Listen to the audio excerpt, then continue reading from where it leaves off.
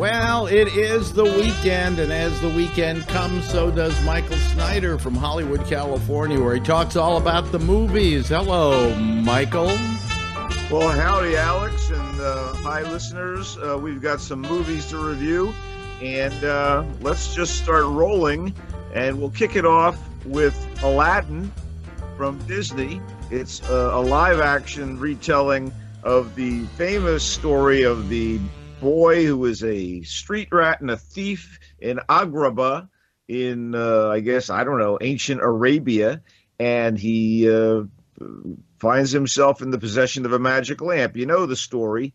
And, of course, it was already done by Disney as a cartoon dated with topical references strewn through that film by the late Robin Williams, who voiced the manic blue-hued genie from the lamp.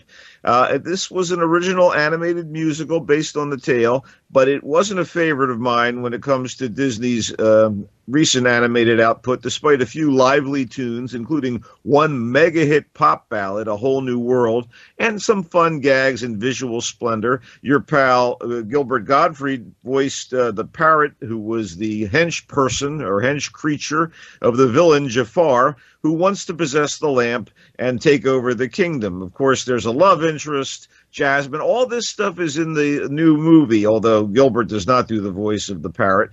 Unintelligible, by the way, in this particular film. Why remake this movie as a live-action film? Why indeed? Why did Disney do a live-action version of their Beauty and the Beast musical, which, by the way, was not half bad, although unnecessary? Why did they do the recent star-studded and muddled update of the classic Dumbo? There's a soon-to-be-released repurposing of The Lion King, a Disney 2D animated musical of somewhat recent vintage, redone as a realistic computer-animated movie. We don't need history. I do these. We don't need history. Okay. Well, in the context of what we're talking about, we do, and I'll tell you why. You just get on with it. We have a situation where they are repurposing film after film after film. We know that. And I'm saying why? Well, the money. And is this good? It's directed by, of all people, Guy Ritchie, best known for his shoot-'em-ups, his modern kind of crime comedies, and also the Sherlock films featuring Robert Downey Jr. And I guess Disney figured he could handle a big-budget thing like Sherlock. Let's give him this. And yeah, this has some nice visuals. Will Smith as the genie brings a little bit of verve to the role.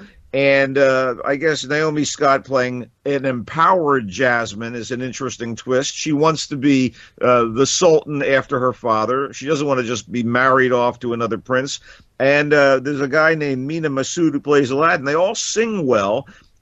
The question is why? And the answer is purely money. Is it great? No. And it seems with the hip-hop rhythms to the new versions of the classic songs, they're pandering to the current audience, which is understandable, I guess, but it's also going to date this film much like the animated film seems dated right now. I wasn't crazy about this. That's the ultimate here. They're entitled to do this, to repurpose their properties, but I just don't think it's necessarily a good idea. I had more fun at Brightburn, although, again, not great. And talk about repurposing. The essential story of Brightburn is that a childless Kansas farm couple are yearning to have a kid, and a spacecraft crash lands nearby their farmhouse, and they discover an infant child in there, and they decide to raise the kid as their own. That's right. It's the Superman story. It's updated to modern day. It features Elizabeth Banks as, I guess, the Ma Kent in this movie. David Denman, who was Roy, Pam's former fiancé on The Office, plays the Pa Kent character. And eventually, coming to puberty, a young kid named Jackson A. Dunn plays Brandon, the child that they raise as their own. But the idea is, what if the kid was not heroic? What if the kid was evil and destructive? So it's a very simple concept. And they turn it into sort of a horror movie with the kid going bonkers as his urges start to take a dark turn. David Yarnofsky is the director, but in fact, the producer is James Gunn of Guardian of the Galaxy's fame, whose first major film, Slither, featured Elizabeth Banks, by the way. And the reason I think this was made was that Gunn was the producer, and his brother and his cousin wrote the screenplay. I don't know that it's all that great.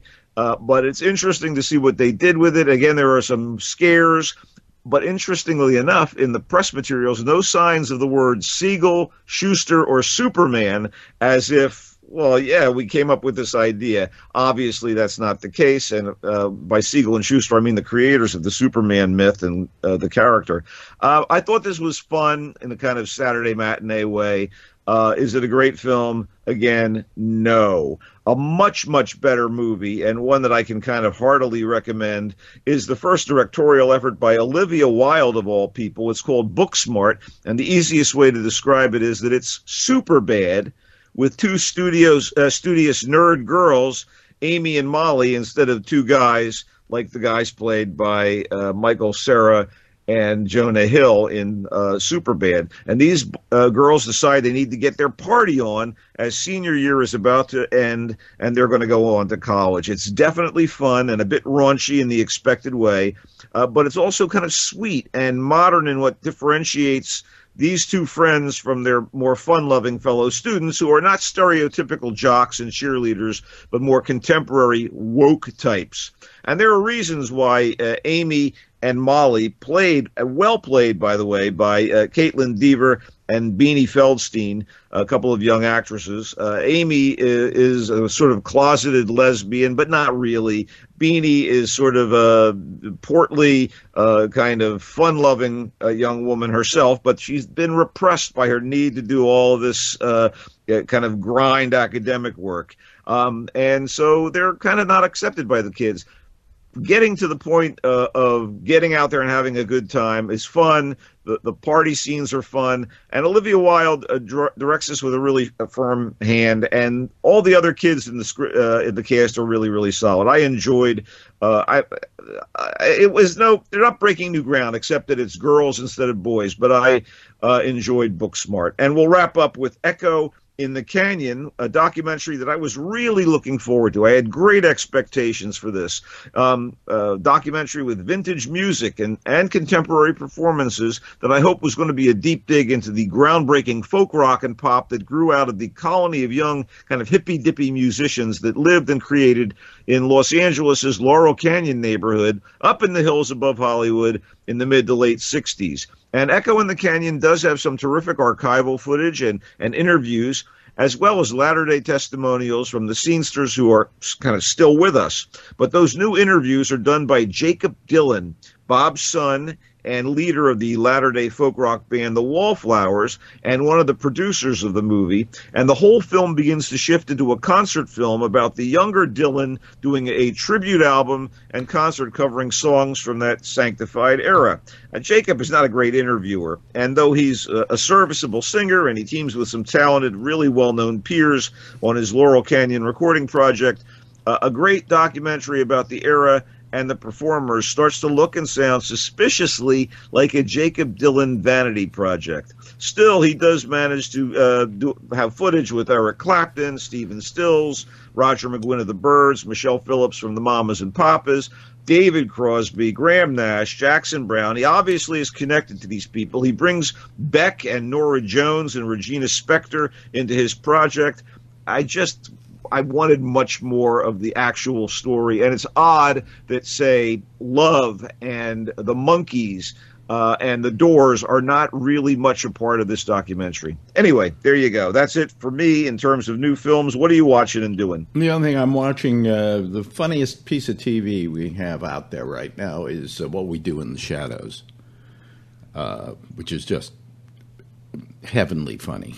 The story is spun out of a mockumentary about vampires living in contemporary Wellington, New Zealand. They relocated to New York City. It is a hoot. They didn't relocate to New York City. These are different vampires than the ones they used in the movie. Well, they changed the setting to New York. Although don't be fooled, because at least one of the characters from the original film does show up in the series. No, all of them do. Well, I said at least one. Yeah, all of them do. So there you have it. That's it. You can check me out on Twitter at Culture Blaster and on Facebook at Michael Snyder's Culture Blast page. That's all she wrote. Okay, and that's it for our movie reviews. There's more GABNet coming up if you're listening to us 24/7.